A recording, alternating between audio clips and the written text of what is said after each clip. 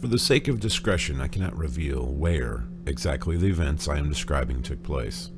You may well guess at some point based on my descriptions, but for the sake of my own safety, I cannot say outright where this occurred. I am a doctor, which may mean quite a different thing in this part of the world than it means in yours. I have a medical license, but I am affiliated with no clinic or hospital. My patients come to my small apartment, and here I can treat light ailments, perform mundane procedures, and prescribe medications. I have delivered children in my kitchen, as well as performed vasectomies, and on at least one occasion removed a lethally inflamed appendix. It is not as a high-paying occupation as it may be in other parts of the world, but I did not choose to become a physician for the sake of monetary gain. I am a ridiculous and hopeless idealist, as well I must be, to allow strangers into my life and home on a daily basis for the sake of my career. The winters are long and cold. I became very busy in the winter, and I have a reputation for negotiating payment. Much to my chagrin, numerous vagrants have begun visiting my premises at all hours.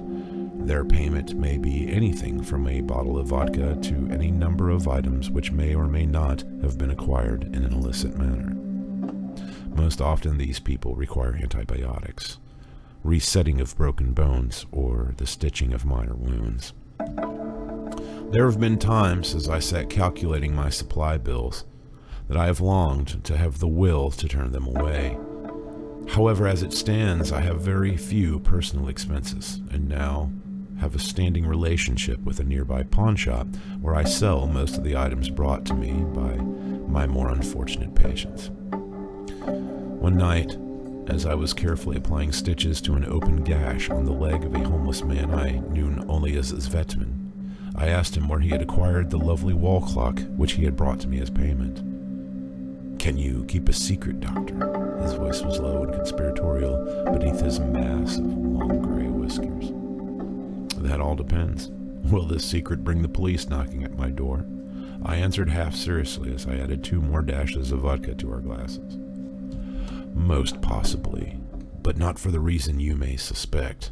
Svetman's manner of speaking was quite affluent, and I wondered at what life he had led before being lost to the cold, dark alleys of the city.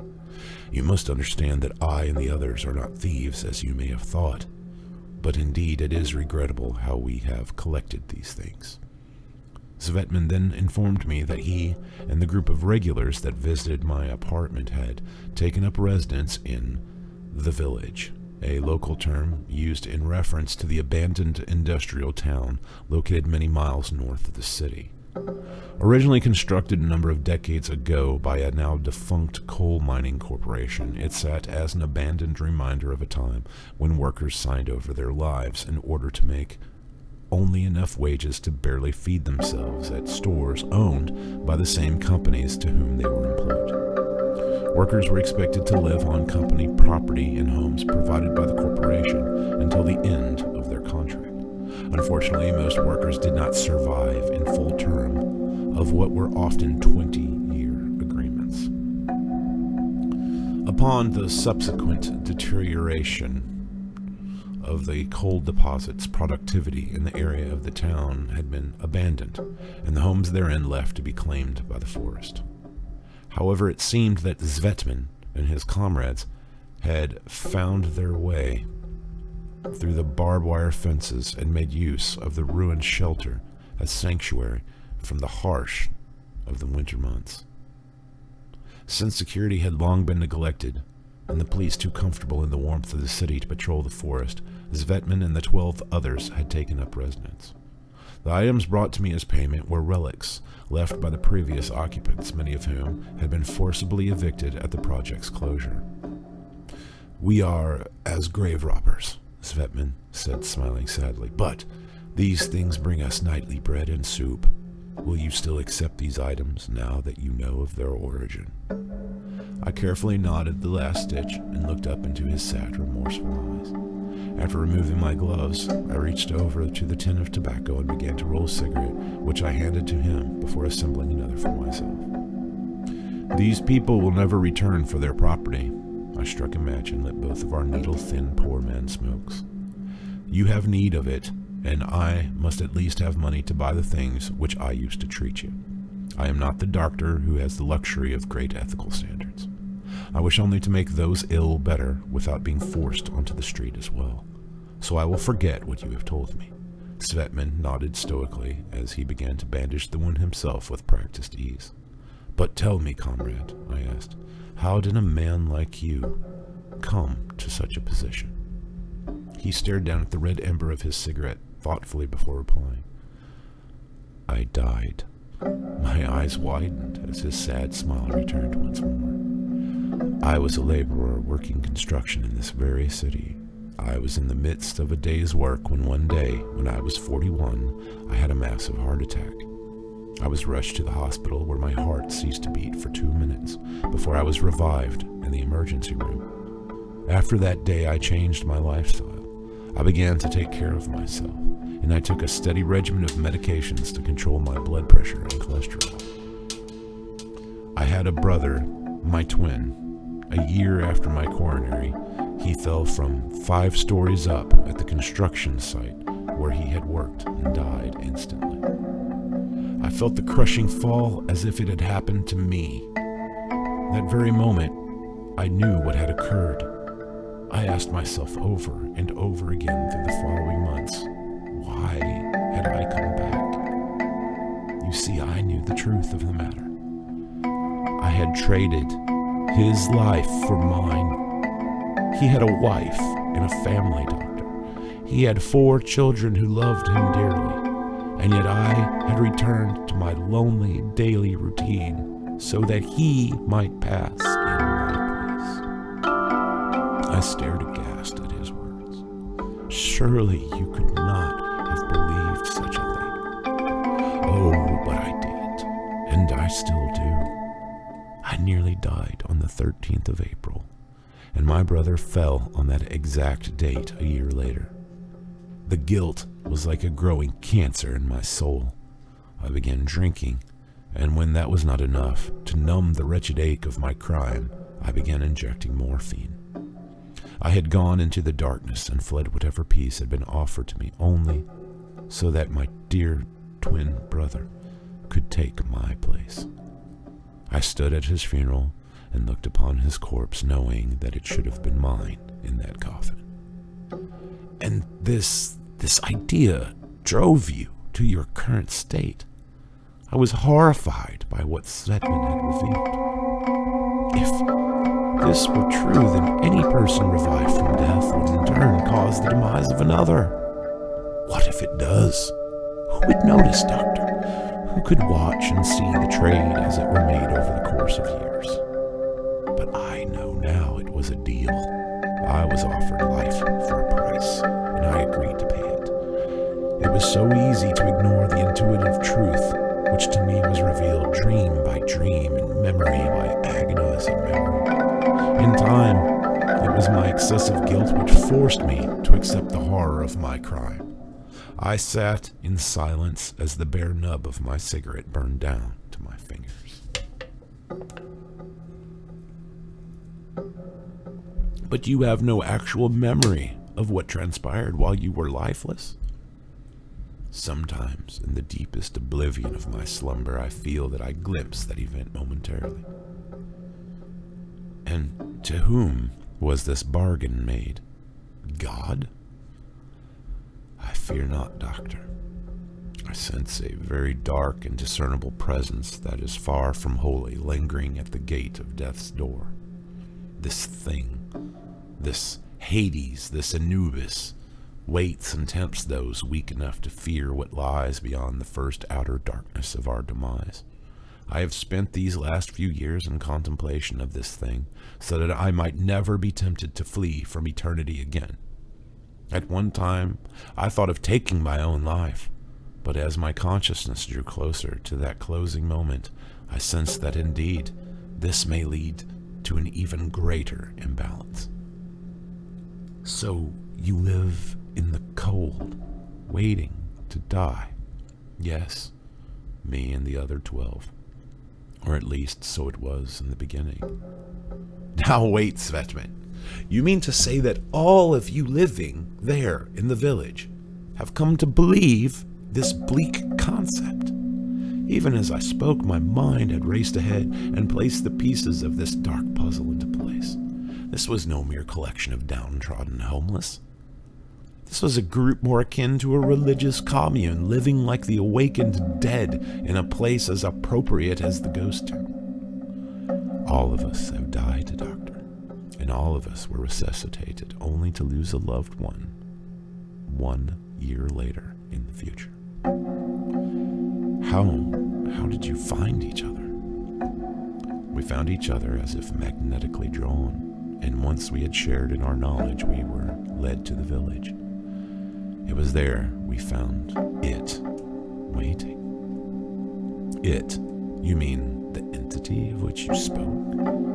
Yes. And in Svetman's eyes, I now saw a feverish glare as he poured the vodka down his throat and looked upon me in a fury of his confession. It was there, in the blackness of that mine. There!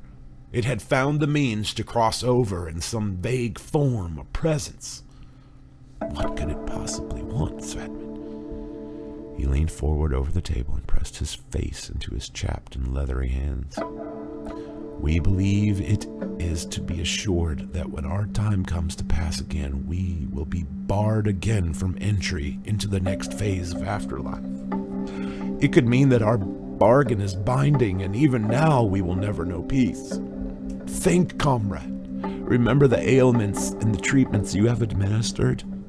We have become desperate to stay alive, for our fear, our instinct declares that we should once more transgress into this fiend's realm. It will initiate an even greater curse. We have gathered in that empty, cold town to die, only to realize as we crept into starvation and sickness that perhaps our trade was not as of yet complete. And what brought this revelation? I had now refilled my glass to the very top and forced myself to drink the cup empty before listening for Svetman's answer. As we lay malnourished and sick with infections and disease, we saw it moving through the streets at night when the snow fell heaviest. We sensed it waiting outside the walls, listening at the frosted windows and crawling over the snow-laden rooftops. In the morning, we could see its trail leading from house to house and then back to the mouth of the mine shaft. Never could we behold it, but always we knew it was there. That was when we sought you out, Doctor. We heard rumors of a physician who could give treatment and trade for items of value. Just as we traded in death, now we trade in life. And as the thing stands as our tormentor, you have become our savior. He studied my face solemnly for many long minutes before speaking again. You do not believe me, do you? It is not for me to believe or disbelieve. What difference would it make to you? Should I give you a number for a therapist? You are an intelligent man, Svetman, and if you have chosen to accept this dismal reality as true, then there is little I can do to change your mind. Do I think that you and your fellows would be better off forsaking this course and pursuing life once more? I am a doctor. Of course, I would choose to see you living a real life. All of you share a suffering, and this has united you. This survivor's guilt has made you all miserable. I would suggest you all come back to the city and stay in a shelter. I know of 3 churches who would take you into care for a time. At least there would be warmth, Svetman. Svetman was already limping towards the door when I took his arm. Please consider what I am saying. As a friend, I was nearly pleading with him as he gazed back with sad, forlorn eyes. I can find a truck, and we will drive out there tonight and collect the others. Your concern is most honorable, but do not trouble yourself over our miserable fate." He gently took my hand away from his arm and patted me on the shoulder as he opened the door. He glanced over his shoulder briefly as he smiled. "Enjoy the rest of the vodka. You will need it more than I where you are going. Do not worry. I have some of my own."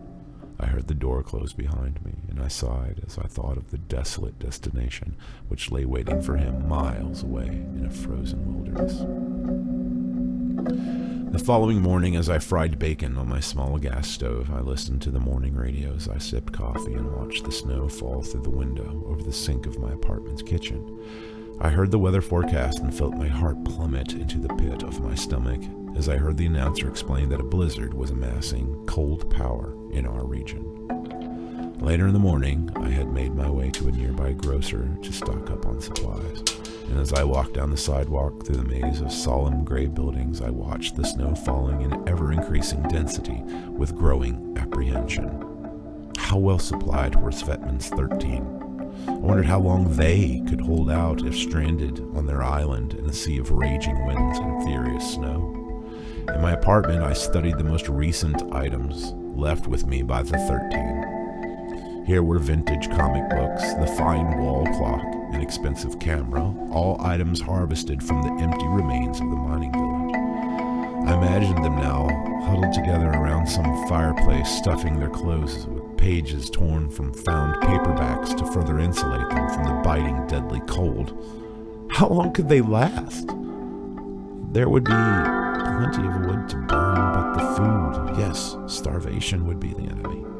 In time, their bodies would stiffen with the atrophy of prolonged hunger. Who would gather the wood? Who would break apart the dining room chairs and writing desks to keep the fires going? First, there would be hunger, and then there would be cold. The cold would fall over them like deadly Arctic blanket. Once the cold was in their lungs, and their blood slowly cooling within their flesh, death would come quickly. Even as it occurred to me to call the authorities and give away the presence of my miserable, doomed patients at the village, I heard the radio announcer decree that all rolled crews were immobilized. The roads would not be cleared. There would be no way to get to the 13. I waited and prayed that they had supplies. I saw the rifle brought to me by Redvik in return for having a rotted tooth pulled from his jaw. I wondered if they had another with bullets as well. Would someone lift the weapon to their shoulder and end the misery of his fellows? Would Svetman take pity on his comrades and free them from the next inevitable stages in their nightmare, horrid frostbite, or perhaps their bodies' betrayal as their hunger turned self-consuming to devour muscle tissue? Or would they still cling to their belief that death would no longer release them? I poured more kerosene into my heater and leaned back onto the couch to read the old comic tales of two-fisted glory brought to me from the village. I imagined the child of some long-dead miner reading it by lamplight. This American publication would have been almost impossible to come by, and whoever's parents would have had to have gone to ridiculous lengths to attain it. I drank, smoked, and waited for the first break in the storm. I now knew I must get to them as soon as possible.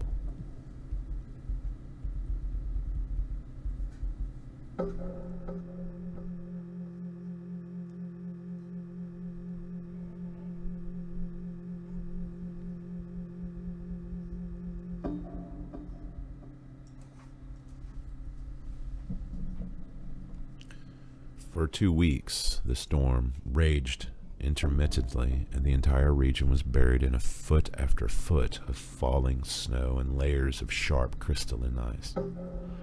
On the very morning when I saw the first plows struggling down the roads, I called my friend and borrowed his truck, which was an old military troop conveyor large enough to contain 13 frozen homeless, should it be required. As I bounced down the rough and craggy road through dense woods and massive drifts, I contemplated what sight should await me with terror. The trip was slow and dangerous as the wheels spun on packed snow and ice sheets. Countless times I nearly lost control of the vehicle, which I had little experience handling under the best of conditions. Finally, after what seemed an endless day, I approached the gate and wire-barbed fence of the village city limits. The ruined sign by the road read Rovna, population 1,356, except that the 56 had been scratched away, leaving the sign to now declare Rovna, population 13. I found the chain which held the gate to be only held by an unset padlock which dangled, an ineffectual ornament from the still icy silver of the relatively new chain. I shoved the gate open, but instantly knew that snow would prohibit any further expanse of the opening. I left the truck running and walked through a narrow valley in the snowdrifts towards the rooftops which I saw emerging from the red dusk-lit snow in which every building had been submerged. The wind was pressing down over me with a crushing, dismal pressure as I made my way into what had once been the town square. For a moment I stopped and gazed directly upon a massive granite statue of what could only have been the respective founder of the bankrupt mining company. Such idolatry had been common in the days before the union representatives arrived, shouting in long, hurried rants about the rights of downtrodden laborers. The empty gray eyes of the statue stared down with desperate, shrewd scrutiny. It was only after meeting the unnerving idol's menace that I noticed the black smoke rising in the distance. Quickly, wading onward through the waist-high drifts, I saw the chimney on a particularly large rooftop spouting a long, twisting cloud of gray smoke, which had summoned the visualization of some poor unfortunates gathered within their snowy retreat, huddled and freezing. My legs pumped on through the knee-deep powder. The muscles of my thighs and stomach burned with fatigue as I saw mounds of snow shoveled aside from the doorway of the building.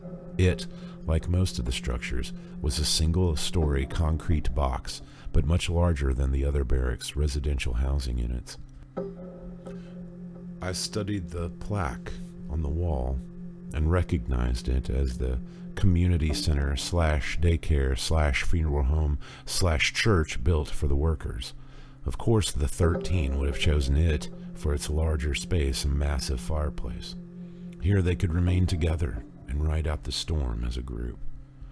Now breathless, I fell to the door, clouds of hot steam puffing from my aching lungs, and began beating on the frozen surface with my cold, numbed fist. I heard the ice around the frame of the wooden steel-reinforced door cracking as it began to open, and beheld Svetman standing calmly with arms outstretched in the entrance.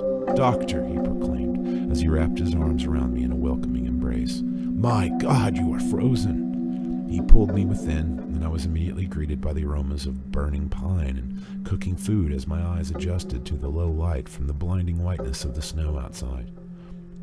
He shut the door, and immediately I was struck by the intense warmth which set my wind-blown skin tingling at every nerve ending. I could see chairs gathered in a semicircle around the great fireplace, where there were at least half of a dozen people of various ages seated, warming themselves by the roaring blaze. Others sat at small candlelit tables indulging in activities ranging from card games to chess, with bottles of wine and vodka at hand as they drank from small jars and styrofoam cups. My eyes locked on the fire itself. A clever spit had been crafted over the flames, on which roasted an expertly cleaned and tied young deer. Several small iron fold-out camp grills had been erected by the fire as well, on which sat steaming pots of soup, beans, noodles, and dumplings. I was immediately taken aback by the impression that I had just interrupted a church supper or holiday gathering. Svetman smiled at my stunned expression and slapped me on the shoulder. "Doctor, you look as if you have seen a ghost. Come warm yourself." I don't understand. I feared you all had," I stammered, as he led me to a chair, and a large-boned woman with dark eyes, who I knew as Yana, poured me tea into a tin cup and placed it gently in my shaking hands. "What? Perished in the blizzard? Oh no, my friend. We fared quite well, as you can see." He sat down beside me and took a small pipe from where it had sat on the bricks beside the fire. Taking a long stick, he placed its tip in the fire and then used the small flame to light the sweet Cavendish tobacco. "I'm sorry, I had no idea you were so well provisioned."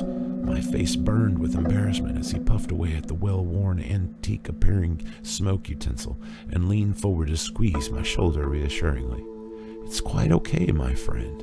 I am sorry that you have risked your own safety on our behalf. You are a very kind spirit to have gone to such trouble out of concern for us. A man such as you is a great rarity these days. How did you make the trip?" "I borrowed a truck from a friend in the city," I replied awkwardly. "I admit that I came back to take you all with me." Svetman laughed and slapped his thigh. "Good Lord, you are a saint. Does your generosity and kindness know no bounds?" The others were listening quietly to our conversation as they occasionally whispered and nodded to each other with what seemed approval. "I feel a fool, Svetman." I took a deep drink from the tea and found it bitter with a hint of ginger and cinnamon. "I came here expecting to find a tragedy, and now I feel as if I have interrupted a pleasant get-together." No, by all means, do not feel foolish. We were bored to tears with each other and are glad to have a guest. The warmth of the tea was spreading through my veins, and soon the very tips of my fingers and toes were tingling with a not-so-unpleasant sting. My relief, combined with the powerful immediate warming of my beverage, turned a switch in my brain from fear and concern into glee, which bordered euphoria. "I'm just so happy you are all okay," I said, gripping Svetman's rough hand with utter gratitude. My eyes were brimming with tears of joy now that my anxiety was abated. "I have worried for weeks now that you all lay starving out here and you are roasting venison and playing cards." I broke into laughter and wiped my damp cheek with the sleeve of my parka as the others joined in chuckles and joking murmurs.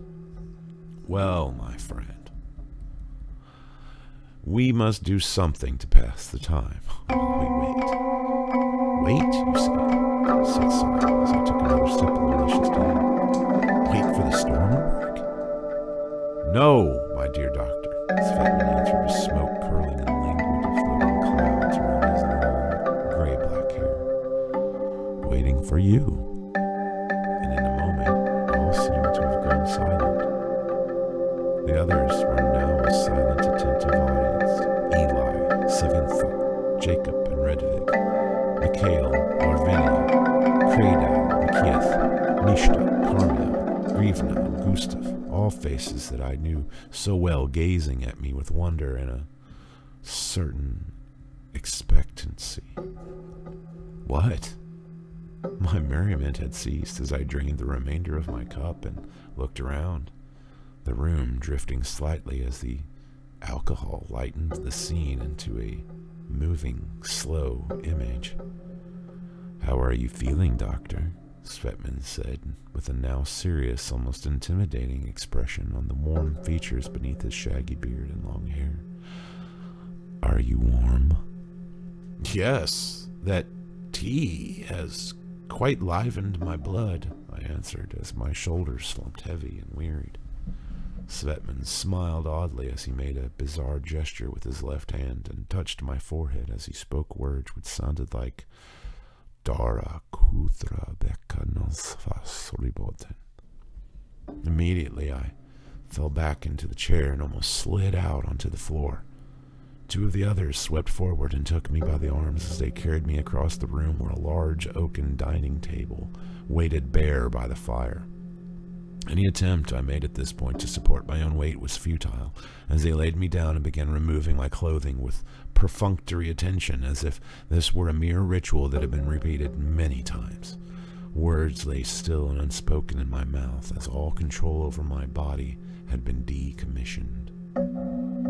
They were gathering around now and staring down at my naked body with the strangest reflective depth, a repeated mask on each of their faces.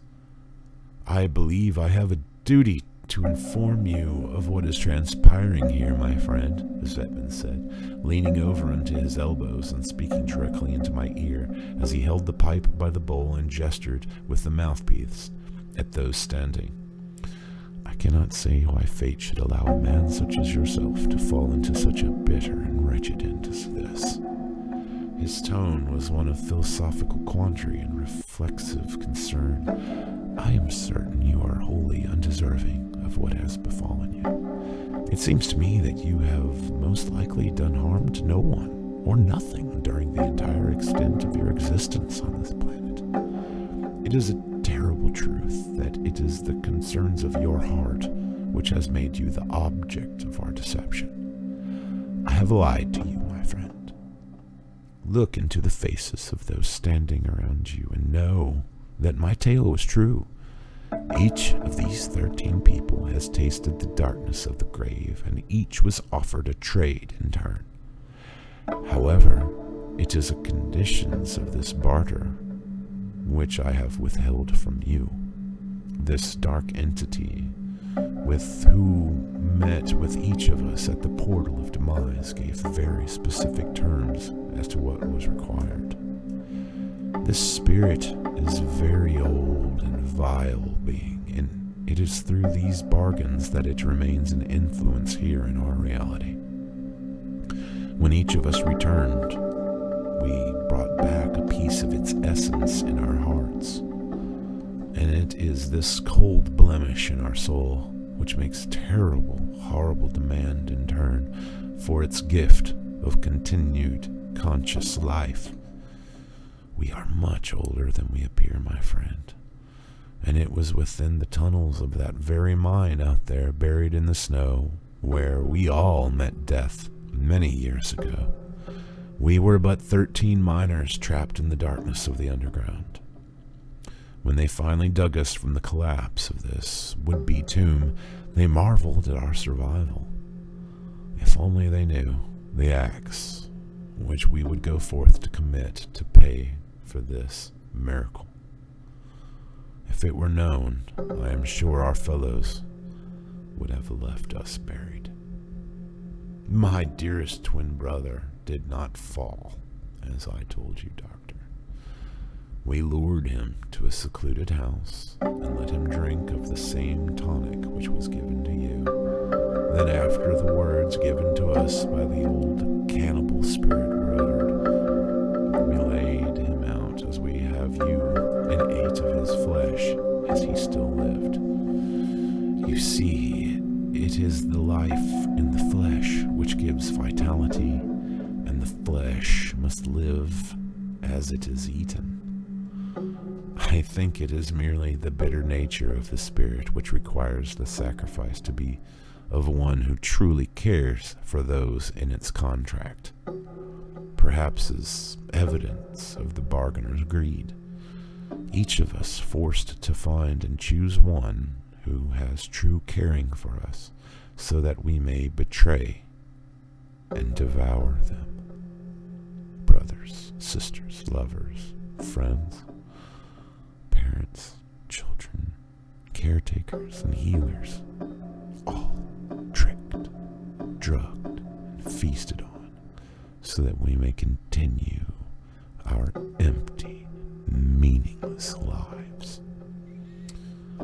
We had traveled this world as outsiders in exile for decades before returning here to Rovna, where all our misery had begun. And here it was that we found you, as if delivered by the cruelest joke of some ancient pagan god. Yet another compassionate soul for us to deceive and offer up in trade for a few more bleak years on this earth. On behalf of us all, my friend,